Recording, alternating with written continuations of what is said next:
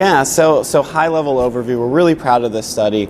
We had a great group of collaborators, 6 different sites throughout Ohio and Michigan, so it's nice to see Ohio and Michigan playing nicely together in this study.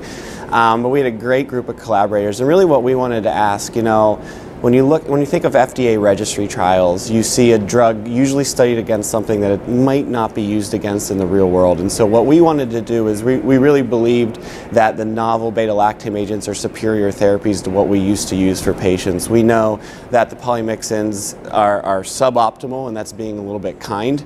They actually come with a lot of harms for our patients, but you really need that real-world evidence to show that these new therapies are better than the old therapies that we used to. And so what we did is the 6 sites, we all put in about 20-25 cases per site, and we compared outcomes. So these are patients who had drug-resistant Pseudomonas infections, and if you look at our cohort, if you look at the patient population, it's a pretty sick population. About 2/3 of the patients had pneumonia, about 50% were in the ICU, almost half of the patients had either severe sepsis or septic shock, and what we did is we compared 100 patients who had these nasty infections due to drug-resistant Pseudomonas, 100 patients who got Ceftolozane, Tazobactam-based therapy, and we compared them to 100 patients who got either a polymyxin or aminoglycoside-based regimen. So to kind of conceptualize that, before we had Ceftolozane, Tazobactam, that's what we used to give these patients because that's all we had.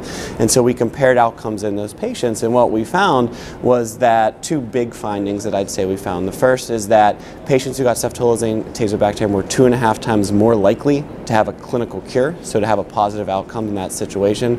We didn't see a mortality difference between the 2 groups, although there was a little bit of a signal. We were really underpowered to completely look at that. That wasn't our intent. And really the primary thing that we wanted to look at was safety.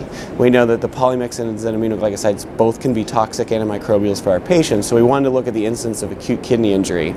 And bottom line is that if you got a polymyxin or an aminoglycoside, you were 12.5 times more likely to develop acute kidney injury than Ceftolozane, Tazobactam. So basically, if you do the fancy math and you start to do some of the things that we say, it's a number needed to treat for a clinical cure of Ceftolozane, Tazobactam of 5, and a number needed to harm with polymyxins or aminoglycosides of 4. So you're not talking about needing to treat a lot of patients to have a positive outcome on your patients. And so I really am hopeful that these data will support the other data that are out there, that will really get people to move away from these kind of lesser therapies. So biggest takeaway from the Ceftolozane, Tazobactam study, I think that if you're going to keep one thing in your mind, number needed to treat 5 for a clinical cure, number needed to harm with AKI if you give them a polymyxin or aminoglycoside is 4 patients. So every 4 patients you unnecessarily treat with a polymyxin or aminoglycoside, you're going to send one of them into acute kidney injury.